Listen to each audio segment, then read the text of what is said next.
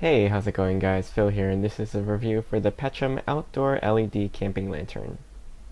You'll get an instruction sheet, 32-inch microUSB charging cable, plastic double-sided carabiner, and the lantern. The lantern is made of plastic with an aluminum case around the light and steel alloy handles. It has a 3.5-inch diameter and stands 5 inches tall. There are 3 ways to power the lantern. The battery bay on top, between the 2 handles, opens by turning the cap counterclockwise. You can use 3 standard AA batteries here, which are not included. The battery bay in the bottom also unscrews by turning counterclockwise. This bay requires 2 18650 lithium-ion rechargeable batteries, which are included. These are 3.7-volt batteries with 2000 mAh capacities. Just make sure to remove the battery saver tabs before first use. The last way to power your lantern is via USB.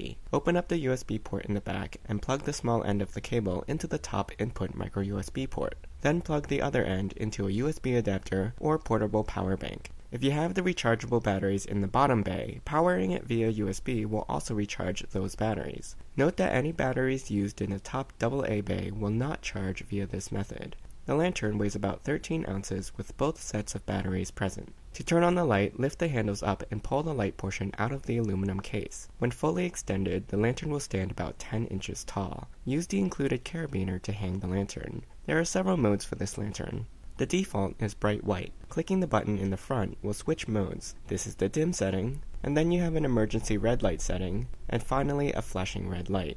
When the lantern is low on battery, the indicator behind this button will be red. You can also use the lantern as a power bank to charge your devices. If the lantern is powered via USB or the rechargeable batteries, simply plug the device into the standard USB output port in the back. If you're using the AA batteries in the top bay, charging is only engaged when the lantern is extended. The amount of light the lantern outputs is decent, and it's fairly bright in bright white mode.